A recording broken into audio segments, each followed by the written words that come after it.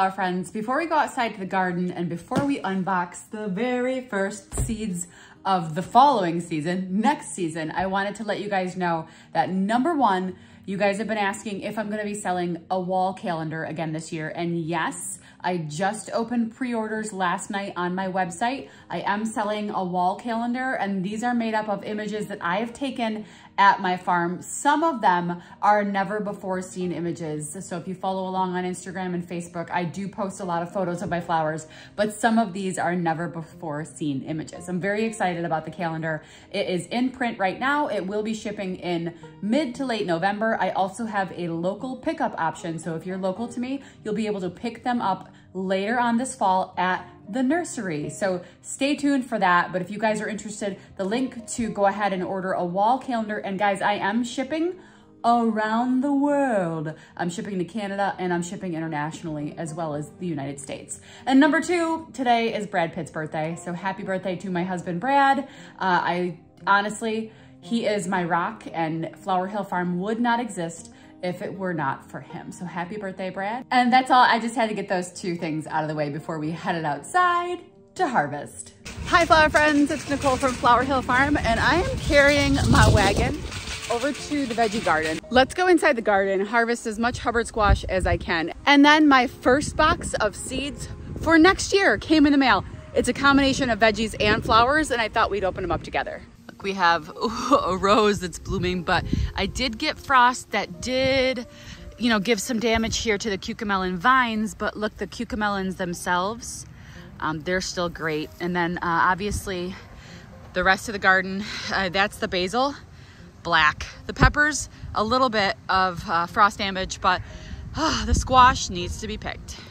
The eggplant plants were hit with the frost, but I still have some actual fruit that are still growing, so I'm gonna let that get a little bigger. This is where they were growing, but look, way over here, there's even one on my melon trellis. Oh, look at that one. That one's got a little bit of bug damage. I'll make sure to use that one right away, and that's part of the reason why I'm coming out here and getting these, because they are starting to get some damage. Oh, that one's big.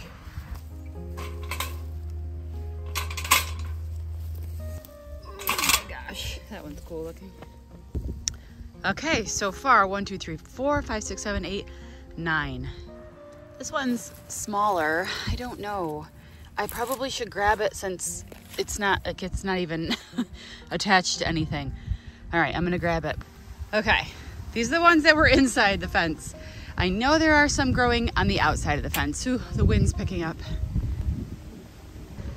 And the sun's finally coming out. It's supposed to rain for most of the day. This is the outside of the deer fence that we haven't really done much to this year. And I see a bunch. There's one hanging right here. Let's see, I see one here. Oh wow, that one's huge. Oh, okay, all right. Ah! There it is. Just dangling from, the fence. Oh gosh, this one's tough. There's that one. It refused to let go of its umbilical cord.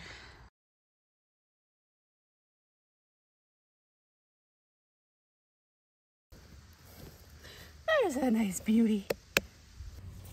All right, let me get this. There we go. Okay. Freedom. Wow. That's awesome.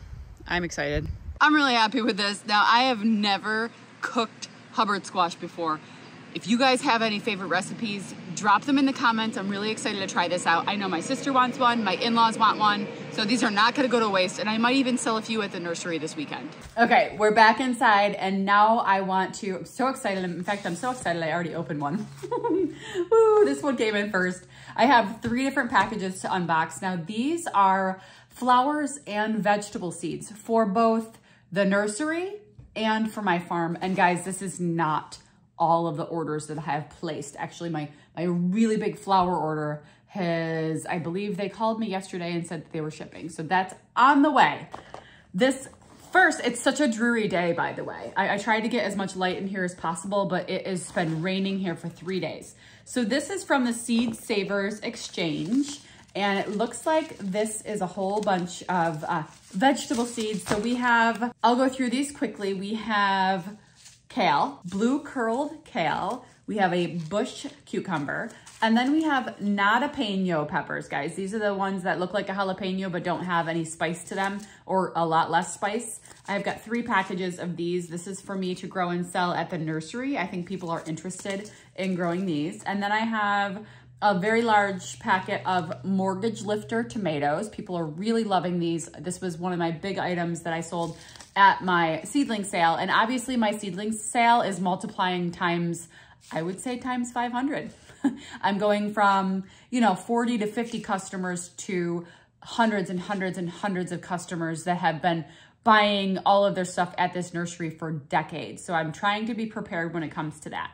King of the North pepper, guys, King of the North pepper. This is the bell pepper that is growing best for me up here in the Northeast. I'm in upstate New York. I bought 2 packages of King of the North pepper, and my mother-in-law has already claimed 15 of them. She's like, I'd like 15 King of the North peppers. You got it. So I ordered 1,000 of those seeds. So that is from Seed Savers Exchange. And guys, I did save, a lot of you guys asked, do you save any of your seeds? I did save seeds. In fact, right here, these are King of the North peppers that I saved when I made stuffed peppers the other day. I saved these peppers and I followed just a tutorial video on YouTube and just super simple, dried them, and hopefully they'll germinate. I am gonna do a germination test on them, I think. That would be fun to just put some in the soil and see if anything pops up. King of the North peppers, and I also saved long hots. Look at the number of long hots. I'm excited to do some germination tests on the peppers that I saved. Now we have magic from Floret. I just ordered a couple things, guys. I couldn't help myself. How do I? I'm just tearing the top off. Okay. We have a few things that I could not. Oh, she always does the most cutest little things. This is inside here. We have a postcard, a beautiful postcard. It's blank. And thank you, Erin. That is beautiful. And here is my invoice. I picked up 1, 2, 3, 4, 5 things. So not a lot out of this package. But what I did was 4 different kinds of cress. Cress was a huge filler for me this spring. I used it in so many of my bouquets. She has 4 different varieties on her website, and I picked up all 4. This is Atraxa. This is a vigorous, easy to grow filler with tall stems. We have, this one is Emerald Beads. I've actually never grown any of these varieties. This one is typically marketed as a salad green, but it will go to create these tiny textural beads. That's what I love about cress. And now this one is called Green Dragon, and I'll show you guys the images from Floret's website. And this one's called Pennycress. Pennycress is a common one. I've actually never grown this one. Gina has. It's similar to the cress I used and grew this year, but it's a little bit bigger when it comes to the seed pods. And then the Iceland Poppy Sherbet mix. Yeah, I'm excited about that. My poppies did really well this year. I only grew a 4-foot patch of them and I had hundreds of stems. So next year I'd like to do even more. And now that I'll have 2 hoop houses in the spring, I will be able to do more. This one's from Johnny's. It's Johnny's. All right, this is a pretty big order. Again, it's mixed with vegetables and flowers. All righty, let me just get this bag. Okay. Got it. Oh, wow. Yep. Oh, geez. Now, I did a little bit of a post on my Facebook page. This is heavy. I love it. And I asked people what they were looking for when it came to vegetables. And a lot of these are different things that you wouldn't normally see at a nursery. Maybe your nursery does stuff like this, but I tried to order things that would be kind of unique. Holy guacamole. This is a pound of peas. I'm excited about these. So these are avalanche snow peas, and I plan on divvying these up into packets and selling the pea seeds at the nursery because that's what people are looking for. And then I also have a ½ pound of sugar snap peas to do the same thing. And then I also have a big old thing of Bush Provider beans. So these are the huge things that I will divvy up for people to buy, but also people buy pre-started 6-packs of beans. To each their own. So I will do some of those. Yeah, so this is a lot of peas. I might try to grow some of these in the hoop house. Let's take a look at what else. Okay, there's a lot more in here. Okay. Here I have slicing cucumbers. This is the Market More 76. We have delicata squash. I have a lot of customers who've been asking for delicata seedlings, so I will give it to them. This is a yellow summer squash. This is just a typical, it's not the crook neck, but it's the slick pick yellow summer squash. Green machine, believe it or not, guys, this was actually one of the more expensive seeds, the zucchini. Who knew? But this is a hybrid zucchini called the green machine. It's less apt to pests and diseases. Zucchini is obviously one of the most popular vegetables that people grow on their own. Over here, I have sugar baby watermelons. Watermelons, also something that people will be looking for when it comes to vegetable seedlings. Who do we have here?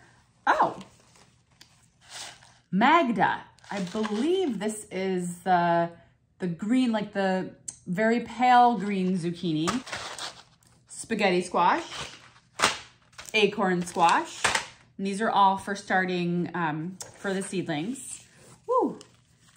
Here are some more vegetables. Hot pepper lantern peppers. So these are hot peppers. This is also another poblano. It's a barren hot pepper. Oop, we have some, this is a thing of flowers. I'm gonna put it down. Cherokee purple tomatoes, always a hit. Flowers. El Jefe jalapeno peppers. More zucchini. This one is that safari zucchini that I grew this year that was awesome. I brought it to the farmer's market a couple of weeks and everyone wanted it. It's just so unique looking with the stripes.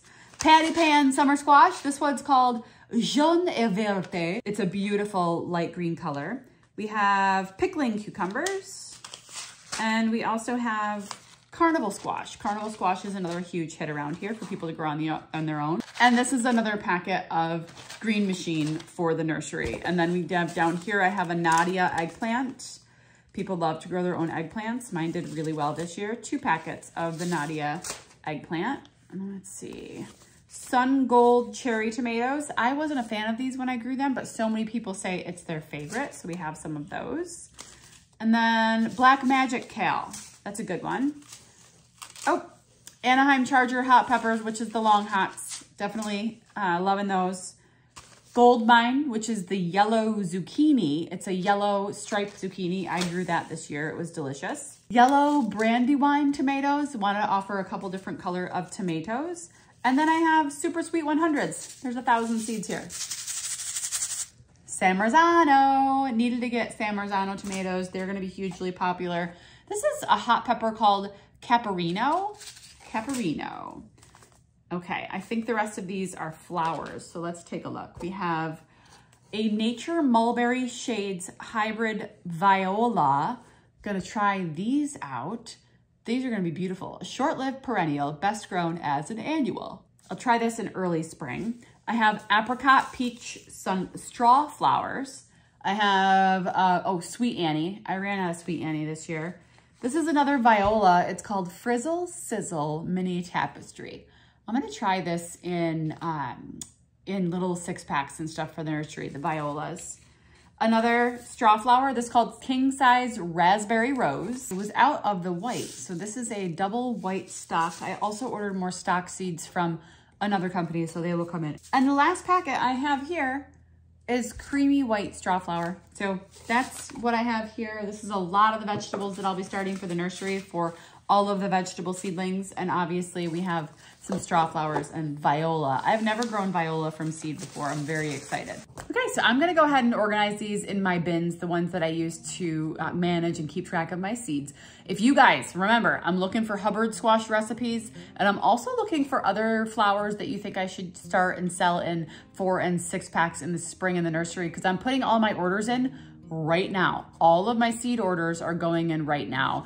You get an early order discount if you order by the end of September on a lot of these sites.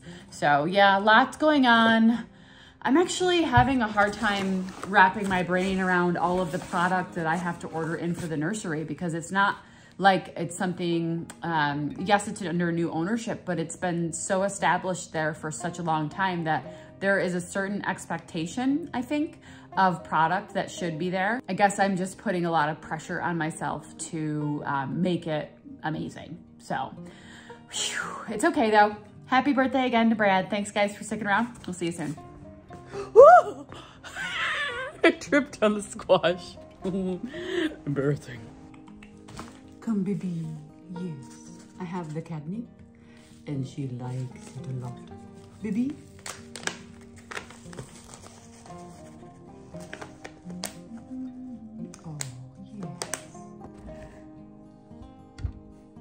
Knock the whole thing over. I truly am Mother Hubbard.